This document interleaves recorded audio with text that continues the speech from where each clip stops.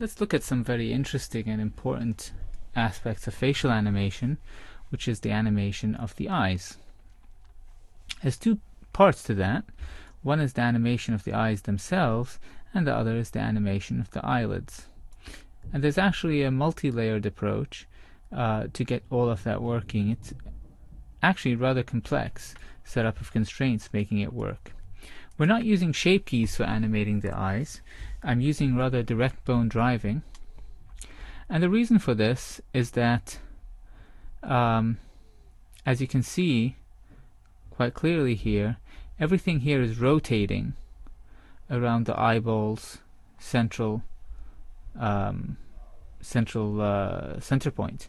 And rotation is not achievable via shape keys. You can do it with multiple shape keys blended on top of each other, but the result isn't quite satisfying and is very complicated to get. To do rotation, you really need bones. And so that's what we're using for the eyelids and the eyeballs. Now, as well as having this general tracker, which you can see the eyes track it left to right, but when it goes up and down, the eyelids also have to track somewhat to make that effect work. And you also have these controllers here, which you can scale down to close the eyelids, and you can also move them up and down to sort of change the attitude of the eyelids while keeping the size of the eyelid the same. There's a shape key driving bone, one left actually, that just open and closes the pupils. So you can have Mancandy's pupils dilate or contract depending on the amount of light, for instance, or whether he's happy to see someone, or so on and so forth. So let's first look at how this control works, getting the eyelids to become smaller and bigger, and how it allows them to change their attitude. Now, the actual facial controls for this group are on layer 9, but if you click on the third layer from the right, and the last layer, I think that's layer 16 and layer 14 or so, you'll see that there are further bones. The bones here directly bind geometry, the eyes and the eyelids, while the bones here are helper bones. And you need the combination of controls, helpers, and geometry bones to get everything to work right. So let's have a look at what's happening with the eyelids. And to see things more clearly, I'm going to go into octahedron mode, because you'll see that there are some bones lying on top of each other. This bone here is the eye bone, I.L, and this bone here is the eye base.L, and it is the parent of both of these eyelid bones, this one and this one. Now, the eyelid top and bottom bones are actually deforming the eyelid geometry, pulling it down or up with it, and they're each of them tracking this small bone here that's a child of this bone. So when you scale this bone, those two bones go closer together, and the eyelids just track them with a lock track constraint up and down. And also moving them now illustrates how that works.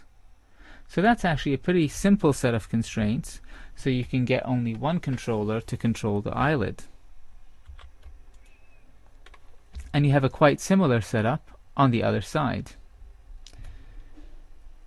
The tracking is a little bit more complicated, and it's done via a series of action constraints.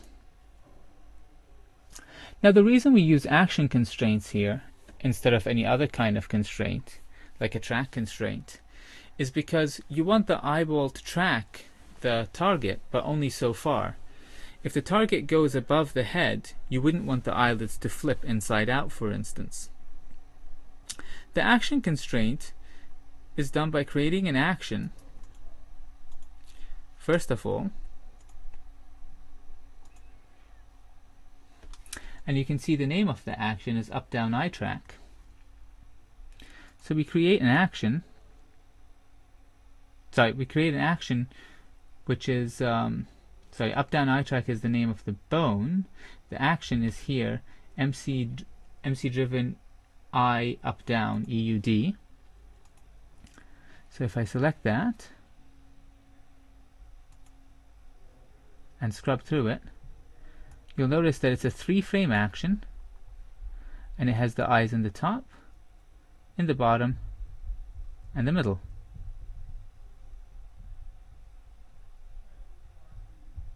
And it affects both the eye and the eyelid.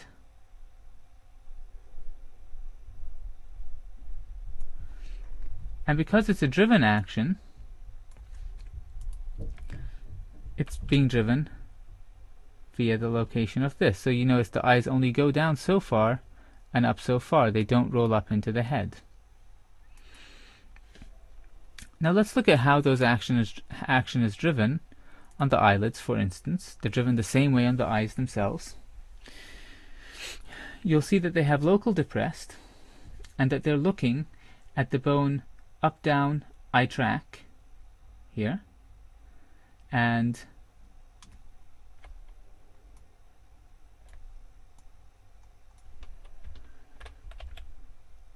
you can find that just by selecting the constraint target.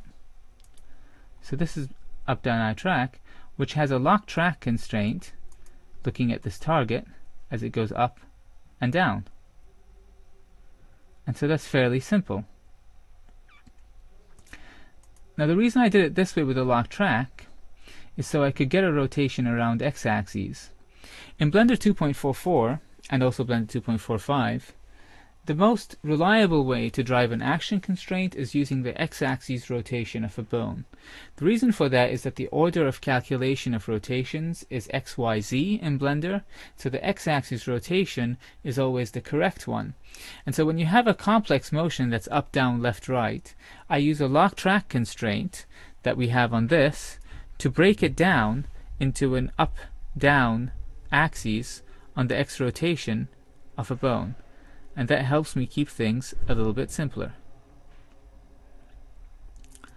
And so that's simplifying my job a lot when I'm using these constraint drivers. And so I'm using the up-down eye track, and I'm using its X rotation. And the rotation angles for action drivers in 2.44 and 2.45 are offset from the actual rotations of the bone.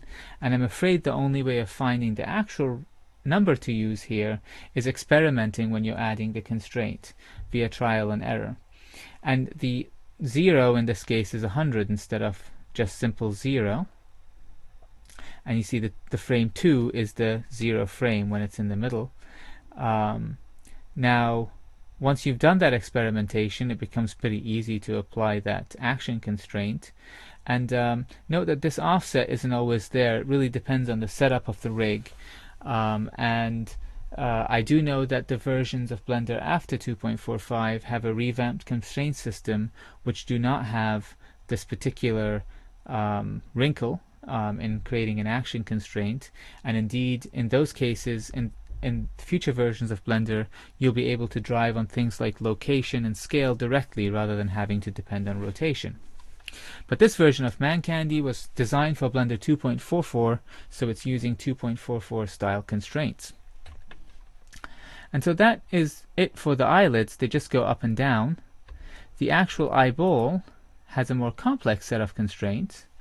It also has the up and down tracking constraints in much the same way as the eyeballs, but it also has a lock track on the left eye target, so it can go left to right.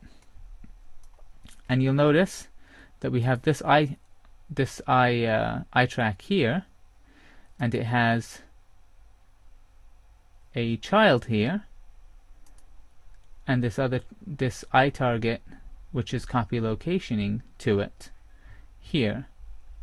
And it's kind of nice to have things set up this way for the left and right, because I can scale this bone and have both tracking balls go in and out. So it can cause Mancandy to squint. Or is that squinting? Maybe that's not squinting exactly, but it's, you know, this thing that happens when the eyes look at Oh, he gets cross-eyed. That's what it is. He gets cross-eyed. And if we look on the right side, for instance, for the eye tracking, where I'm just copying the rotation of the eyelids on the left side, so it's much simpler. And for the eye itself, I'm copying the rotation of the left eye, but then I'm adding the lock track on top of that so that I can do the squinting. So the constraint setup on the right is slightly simpler than the constraint setup on the left. And that's really how you set up the eyes in Mancandy. Now you could also drive correction shapes, but I found that I didn't need that with Mancandy's mesh.